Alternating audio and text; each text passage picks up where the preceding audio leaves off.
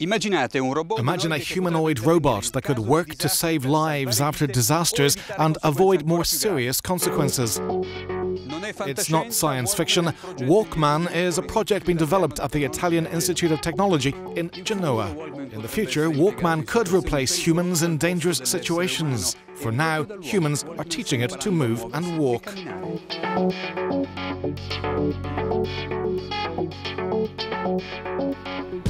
This robot could one day save your life. In the near future, it should be able to assess dangers, environmental conditions, and then take action to get the job done. The Walkman team is currently working on the robot software to improve its ability to support itself while walking over rough surfaces. You are the chairman of the Walkman project. Can you tell us more about the future of this project? The robot, as you can see, is actually a kind of anthropomorphic, so it has a number of joints and motions that is actually very equivalent to the human body. You can see the hand, it has 5 fingers, it has a thumb, and this actually can perform, it was designed for the purpose to perform very powerful manipulation. So you really look at the human model to project this robot? All the objects that we use in our life were designed taking into account the configuration of the human body. A robot with a similar kind of configuration will be able to execute similar tasks in a better way than any other configuration that you can consider. Walkman, developed within a European Union research project, is fitted with a stereo vision system and a rotating 3D laser scanner.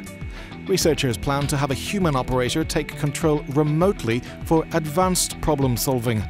The robot has already driven a car and can make many human-like movements.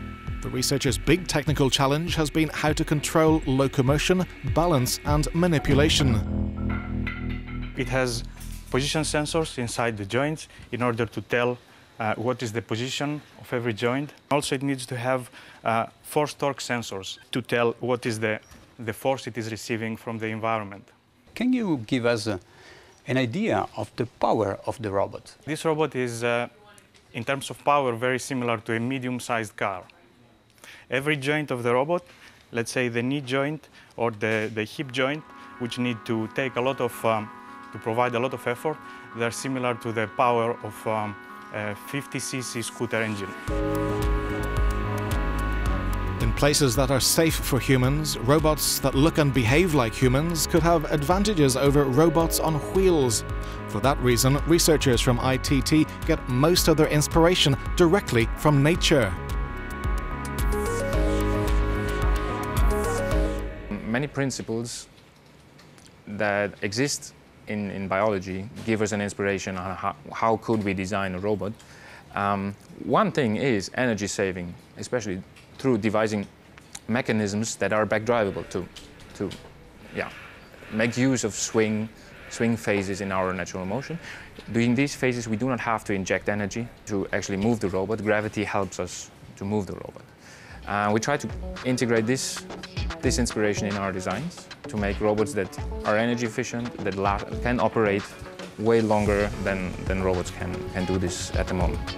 The next step for Walkman will be a major test. It's expected to pass at the end of 2017 under the eyes of the Italian Civil Protection Authority. The robot will be sent into a building on fire. Its mission: to search and rescue a human being.